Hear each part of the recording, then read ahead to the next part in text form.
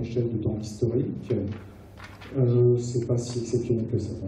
Des événements extrêmes, il y en a eu et il y en aura encore. Alors maintenant, on va parler un peu de, puisqu'on parlait du signe noir, on va parler de choses qui ne sont jamais arrivées, qui sont des cyclones tropicaux qui atterrissent chez nous. Donc il y a des collègues néerlandais qui sont amusés à utiliser un modèle climatique avec une très bonne résolution, qui est capable de calculer ce genre de phénomène. Donc ils regardent la zone Atlantique Nord et ils se sont posé la question de ces fameux cyclones tropicaux qui naissent dans les tropiques et qui en général viennent plutôt là. Et ils prétendent que, suivant certains scénarios de changement climatique, ces cyclones tropicaux qui, a priori, s'arrêtent ici, en fait, pourraient arriver de temps en temps chez nous. C'est-à-dire que leur trajectoire, au lieu de mourir sur Terre ici, puisque la Terre, comme je dis, freine la vitesse du vent, en fait, pourrait ne pas atteindre l'Amérique et être déviée par la force de Coriolis, et atterrir chez nous. Donc ça, c'est vraiment le type de signe noir qu'on peut essayer d'étudier, voir si des événements qu'on n'a jamais vus, ces cyclones tropicaux qui arrivent chez nous, en fait, sont susceptibles d'arriver dans un contexte de changement climatique. Alors, là, c'est la fin.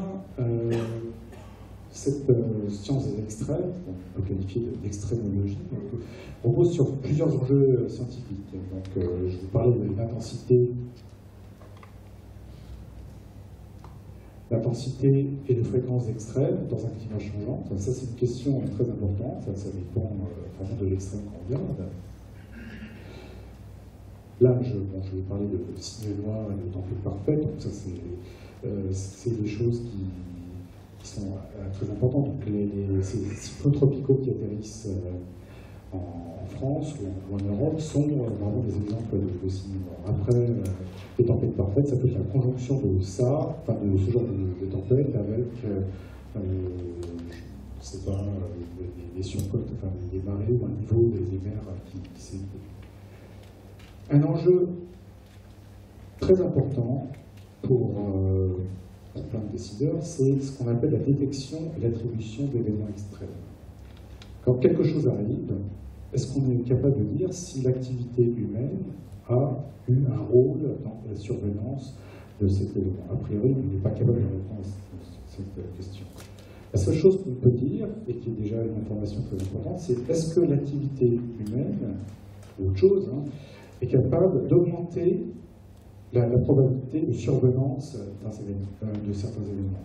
Donc là, il y a beaucoup de travaux qui sont en train d'être menés,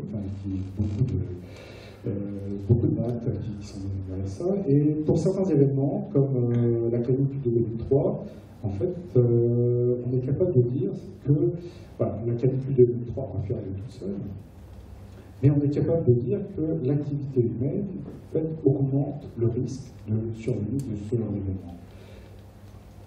Et là, on est en train de travailler sur l'hiver 2013-2014. Vous vous souvenez peut-être de cet l'hiver dernier. L'hiver dernier, qu'est-ce qu'il y a d'exceptionnel? L'hiver dernier, est-ce qu'il a fait bon? Est-ce qu'il a fait froid? Est-ce qu'il a fait bon? Il a fait bon, il a fait eu pas eu d'hiver. Donc l'hiver dernier, c'est le deuxième hiver le plus chaud en France depuis très longtemps, depuis le début du XXe siècle. Donc c'est un hiver très doux. Qu'est-ce qui s'est passé? En fait, pour les Anglais, enfin les gens du sud de l'Angleterre, c'est aussi l'hiver le plus pluvieux depuis Mathusalem. Donc c'est un hiver où il y a aussi beaucoup de tempêtes. Donc les tempêtes d'Irk de Noël, les tempêtes Christian, beaucoup de vent, beaucoup de tempêtes.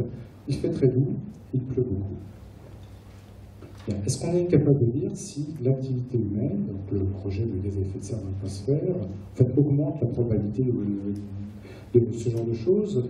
Bon, il semble que oui. Enfin, les collègues anglais en fait, ont fait un jeu d'expérience assez énorme, faramineux, de simulation numérique, où ils prennent la condition météorologique de décembre 2013, et puis ils regardent l'évolution, mais en faisant varier tous les paramètres possibles et imaginables, et ils se rendent compte que la probabilité d'avoir des précipitations aussi fortes en Angleterre que ce qu'on a observé, en fait, augmente et qu'on touche au gaz à effet de serre. Mais ça ne marche pas pour tout.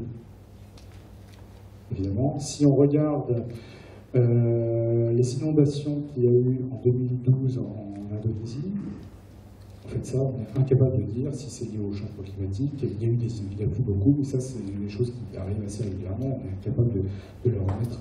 Donc, il y a quelques événements sur lesquels on peut dire des choses. Il y en a énormément sur lesquels on peut strictement rien dire.